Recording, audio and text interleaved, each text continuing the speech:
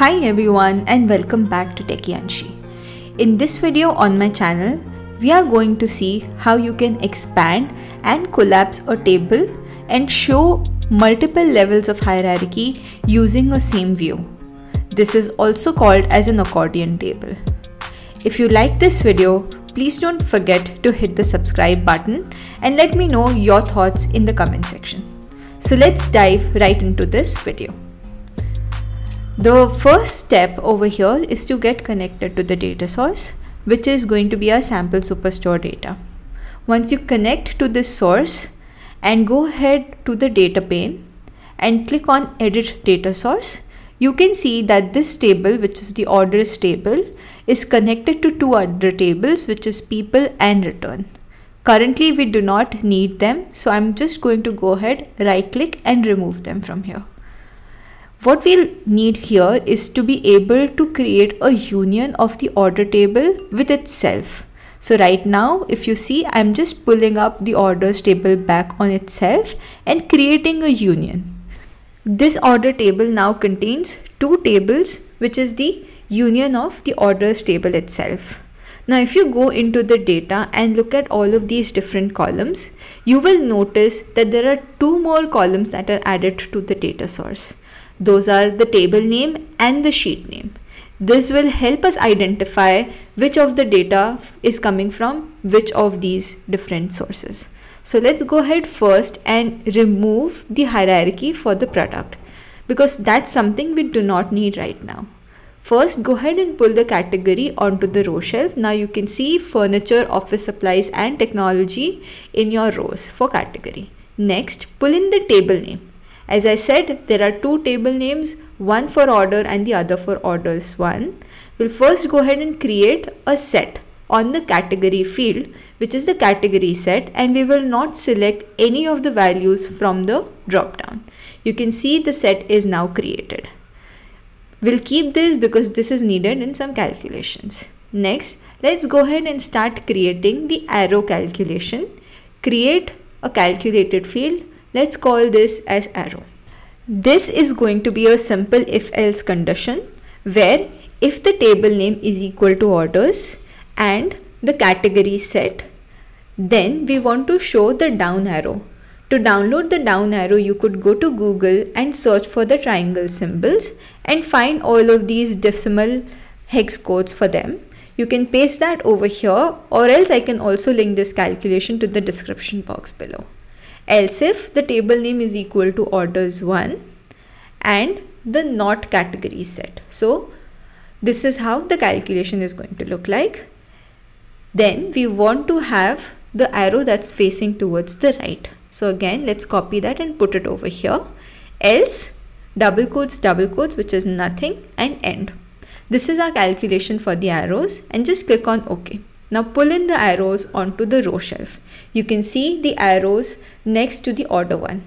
Next, we are going to create a calculated field to show the category or subcategory based on our selection.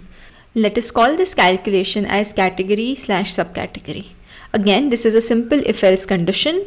If the table name is equal to orders, then subcategory, else category. And with that, we will end this particular calculation. Now, let's pull in this calculation again onto our row shelf.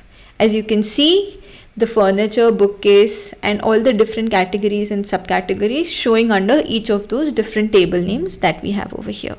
Now, we need to pull in the measure values to the text and the measure names to the column shelf. Once you do that, you can see all the different measures over here. You can choose and select the ones that you really need on the dashboard and fit the width. Once you do that, you can see all the measures to the right and then all the dimensions on the left side. Some of these things like the category and the table name are not required.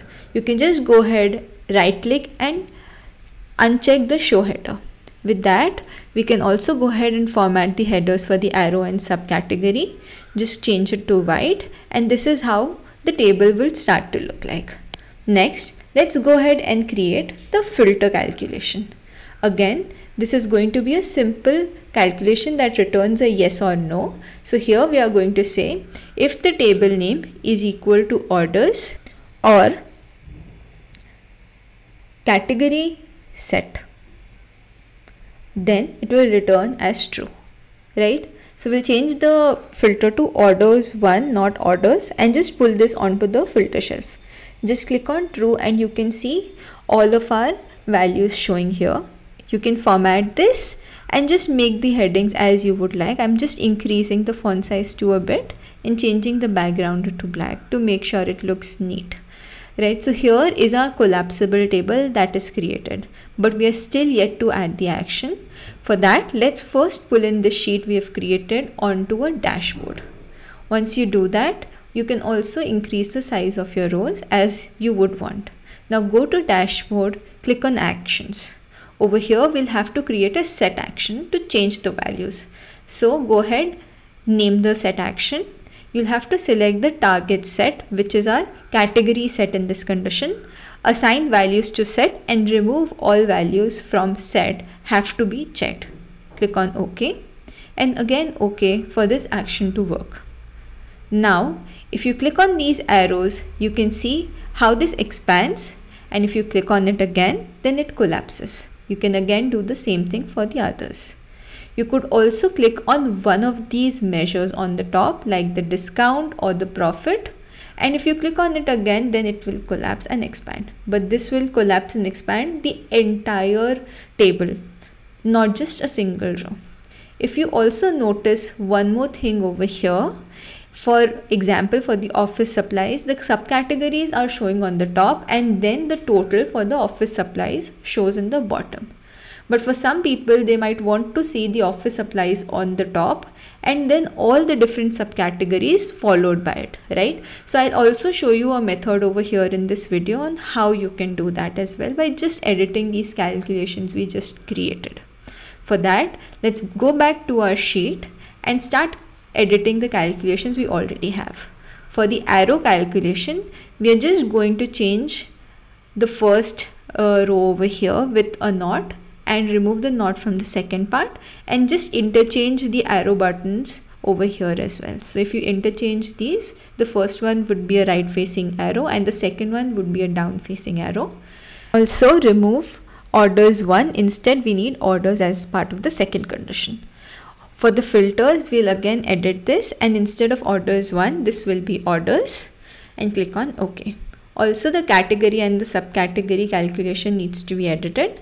This will be, the table name should be equal to orders 1. Now, if you see, the furniture stays on top and then you can further expand it and see all the different subcategories belonging to this particular category.